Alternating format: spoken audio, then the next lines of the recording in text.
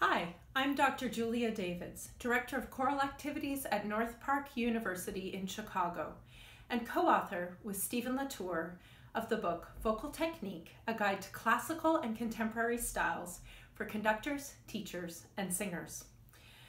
Things are starting to warm up outside, so it's the perfect time to do a little spring cleaning for our voices in our warm-up today. Today, I'm going to focus on 3 vocal techniques that will be helpful as we get our voices back in shape to return to singing together, hopefully soon. First, let's get ready to sing with some stretching and body awareness. Make sure to double check your alignment and just pay a little attention to any parts of your body that might need a little extra stretching today.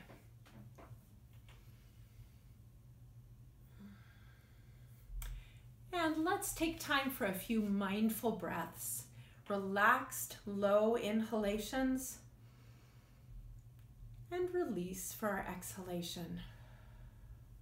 Now let's focus on our muscles for inhalation to really fill up our lungs, our diaphragm and our intercostals. Inhale, and as we exhale, let's make sure we're resisting the urge to just release that air, but instead, we're going to control that steady exhalation with our abdominal muscles and our other set of intercostals. So let's relax and inhale and exhale. And feel free to stop and pause and do as many of these as you need for your body today. So our first technique today is a class of exercises we call semi-occluded vocal tract exercises, or SOVTEs. They're my #1 go-to exercises when I want to get my voice in shape and keep it healthy. An excellent SOVTE is singing through a straw. If you don't have a straw handy, you could use V or Z. So let's just start by vocalizing through our straw. Gentle seal around the straw, no breath escaping through your nose.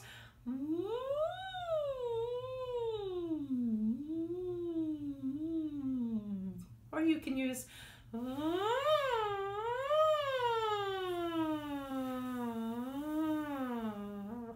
Excellent. Let's move to some more exercises with the straw or your SOVTE.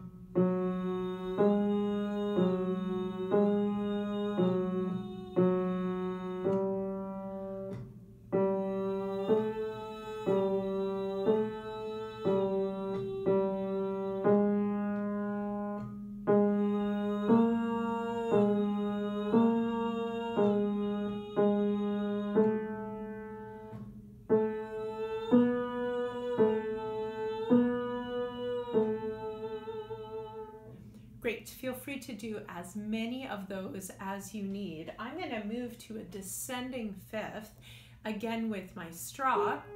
You can choose any SOVTE. You could do a lip trill or a tongue trill.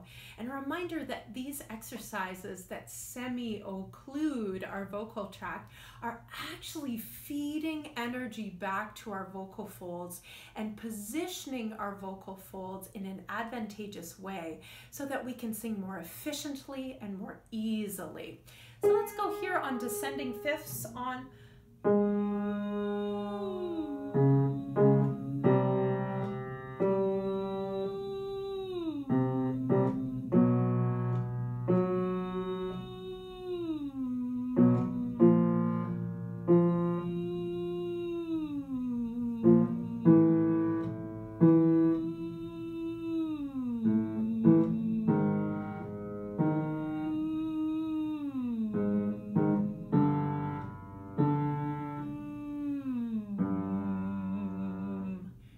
great. So a reminder, we want to do 5 to 10 minutes of SOVTEs every day. They're a great warm-up, great cool down, and good for learning repertoire as well.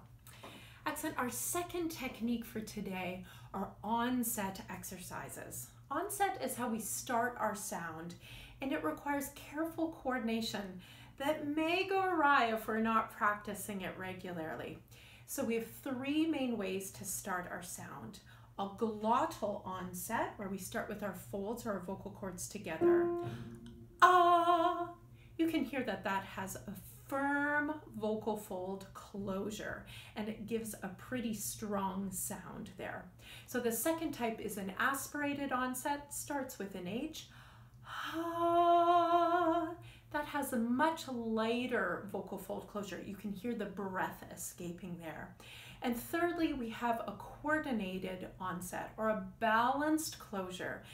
This sort of onset is excellent for classical and legit styles of singing, and that's what we're going to focus on today. So we want our breath and our vocal folds ready to come together at the same moment. So I'm going to do an exercise that gives us 3 opportunities to start and follows with a simple do, mi, so, mi, do. So it goes like this. Ah, ah, ah. You can hear that coordinated onset. If you feel ah, you know you're not quite there yet, or ha, too much breath escaping. Ah. So I'm suggesting 3 starts. If it's not working for you, you could do 5 starts or 6 starts, but work on finding that coordinated onset. Let's do a few more together. Here we are, and ah, ah,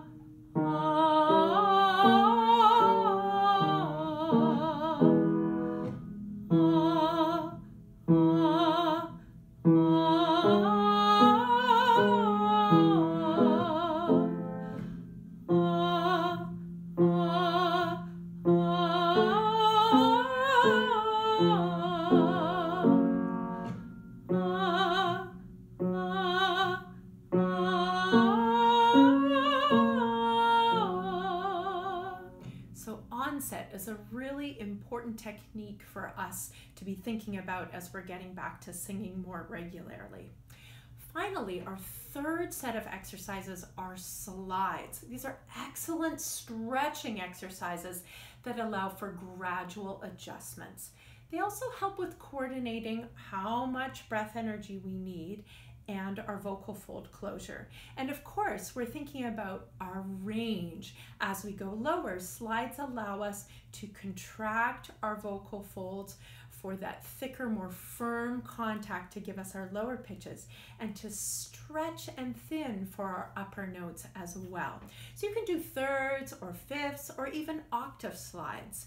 At this point, you could pause and do whatever you think your voice needs for today, or you can go with me. I'm going to do octave slides today, and I've added a slight variation. I'm going to release after the upper pitch and then take a little breath and come back down again. This allows me to combine onset and release gesture with my slides. So let's try this.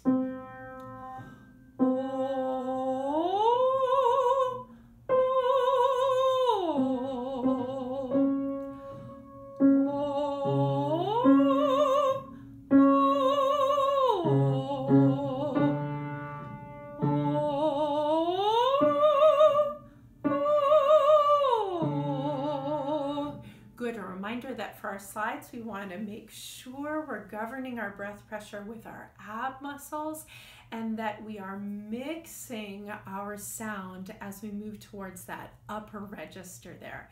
Make sure you got a little bit of space here too. Let's do a few more together. Octave slides and